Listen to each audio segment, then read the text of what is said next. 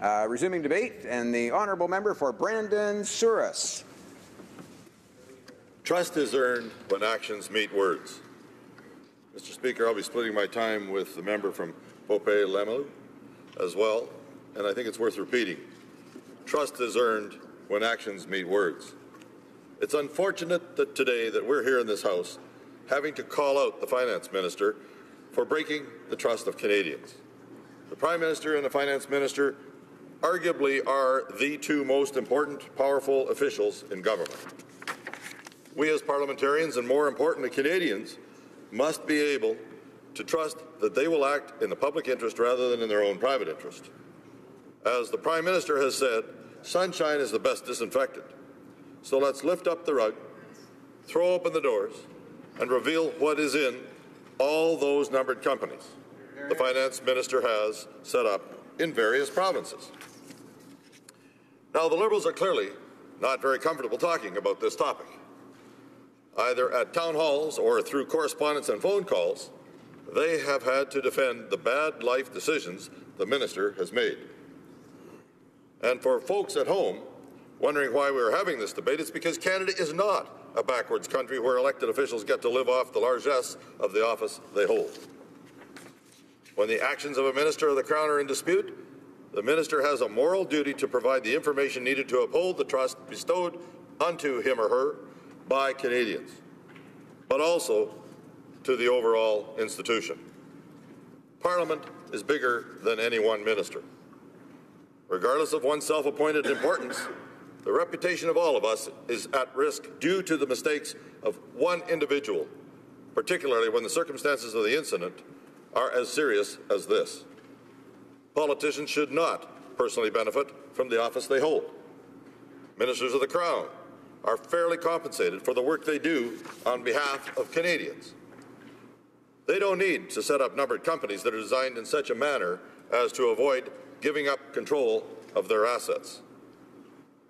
We are here because the Minister of Finance did not live up to his mandate letter. To quote the mandate letter from the Prime Minister, it said the following, and I quote, "You must uphold the highest standards of honesty and impartiality, and both the performance of your official duties and the arrangement of your private affairs should bear the closest public scrutiny. This is an obligation that is not fully discharged by simply acting within the law." End quote. We are here because the minister thought, in some twisted world, that he could have his cake and eat it too. His actions in this ethical quagmire do not live up to the standards to which ministers of the Crown should aspire. The Minister of Finance has clearly broken the spirit of the conflict of interest rules. There is no ambiguity about that. He said he was going to put his assets in a blind trust, but then conveniently did not. Regardless of whatever lame excuse or spin the government tries to use today to defend the minister, it does not pass the smell test. No one is buying it. His approvals ratings have dramatically dropped, and their narrative of fighting for the middle class is not even believed on the pages of the Toronto Star anymore. And you know, a Liberal minister is in trouble when the Toronto Star starts criticizing their behaviour. Good point. Good point. This bad news is taking a toll on the minister's public approval. According to a new poll, he is now the most negatively received member of the Prime Minister's cabinet. 46% of those who knew of him gave the Finance Minister the thumbs down, while 23% said he's done a good job in his position so far.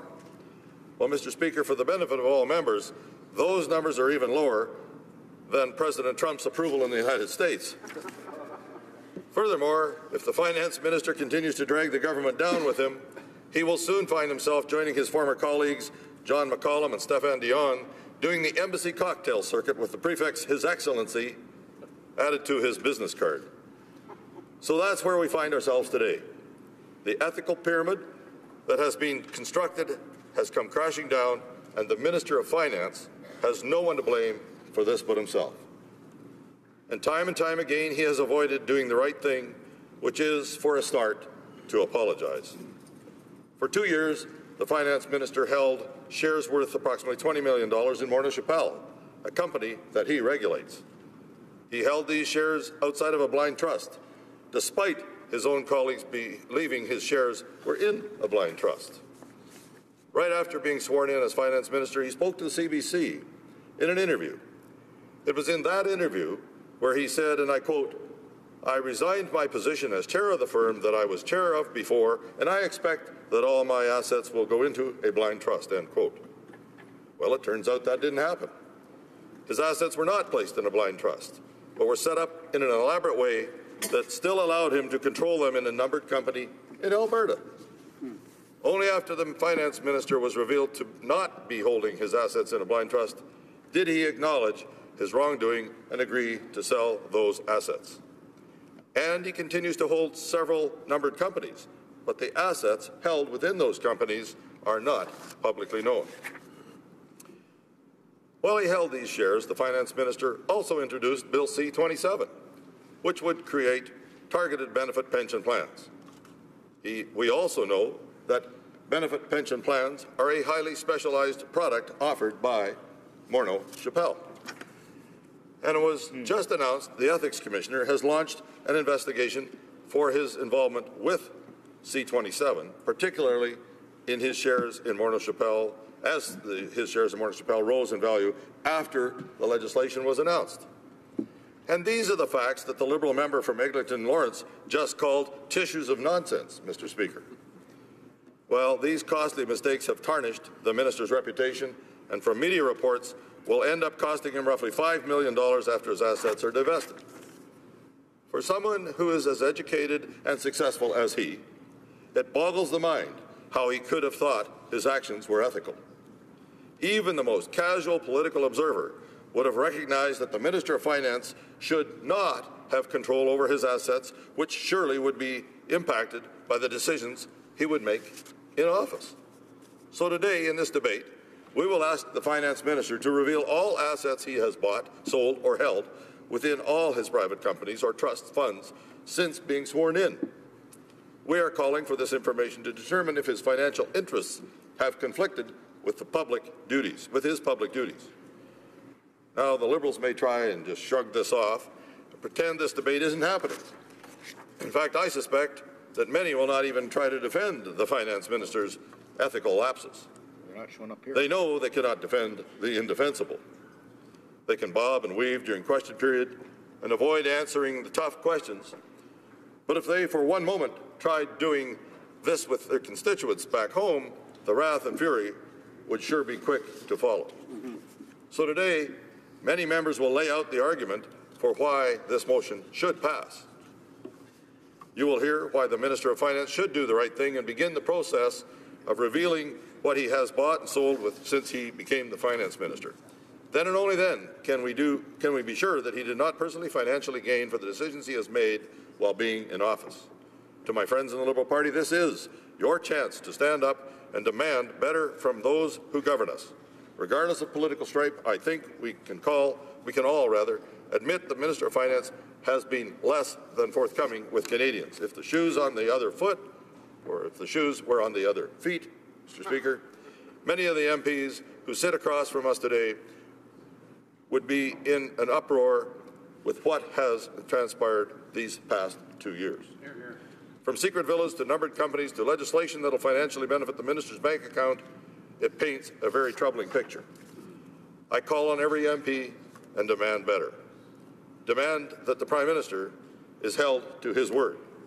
Demand that ministers are held to a higher standard than finding a loophole and then proclaim innocence. Canadians are smarter than to fall for the claptrap that is far too often peddled. We know in our guts that what has become known is not only morally unacceptable, there are very clear breaches of the law. Trust takes years to build, Mr. Speaker, seconds to break, and forever to repair. The very least the Finance Minister could do is to be transparent and forthcoming with Canadians. Thank you. Questions and comments. Questions et commentaires. Alors, la députée. The Honourable Member for Longueuil Saint-Hubert. Thank you, Mr. Speaker. I'd like to thank my colleague for Brandon Soares for his speech.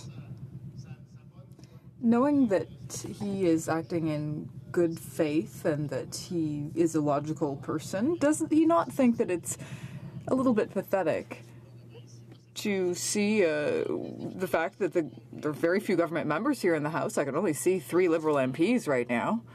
Maybe 2? Order. Order.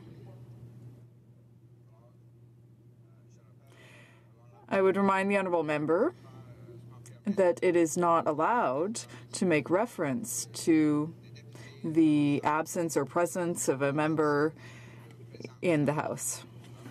The honourable member for Longueuil Saint-Hubert. Excuse me, Mr. Speaker. It just seemed normal that I would notice that the Liberal government seems to have very little interest in today's question.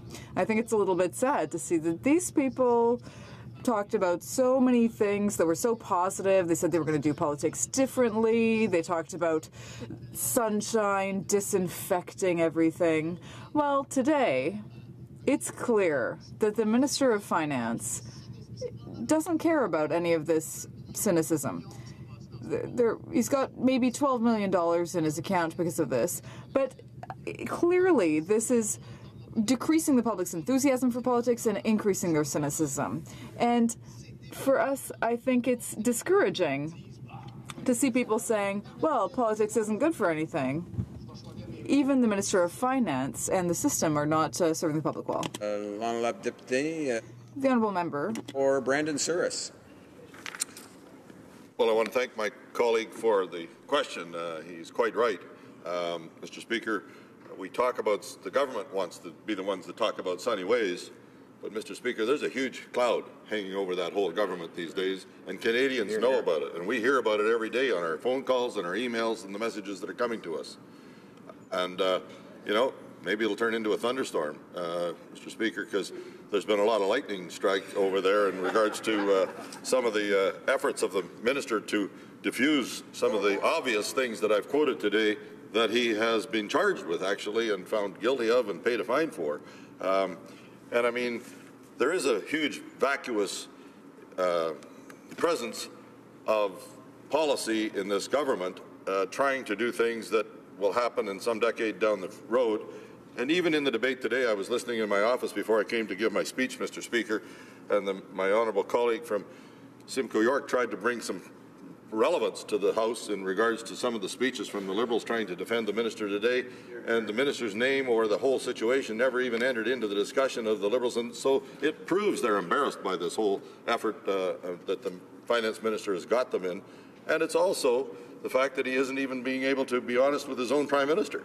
Now these, as I said in my speech, are the 2 most important people in government. What can Canadians trust, Mr. Speaker? Questions and comments. I guess commentaire, the Honourable Parliamentary Secretary to the Government House Leader.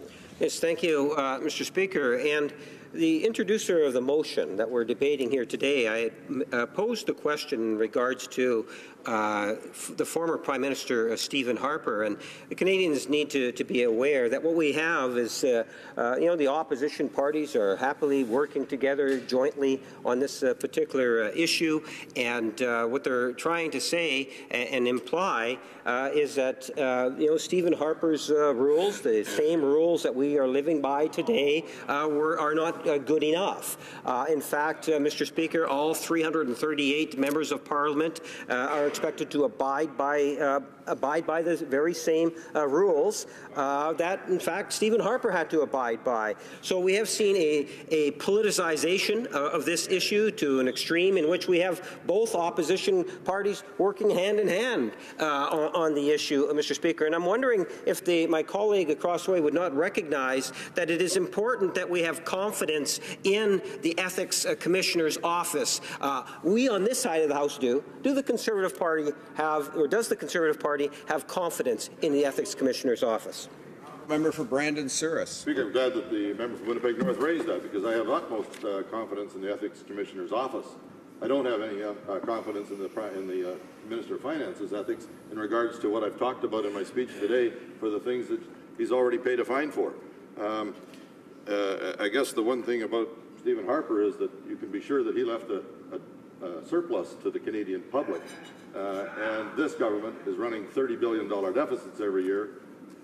They never talk about the fact that he reduced the debt, never mind the deficit, by $30 billion in his first 2 years in government before the 2008 recession hit, Mr. Deputy Speaker.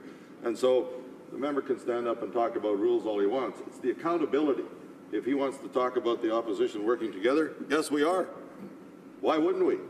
This is one of the most unethical situations I've ever seen in government, and I've been in it for 17 or 18 years now, Mr. Speaker.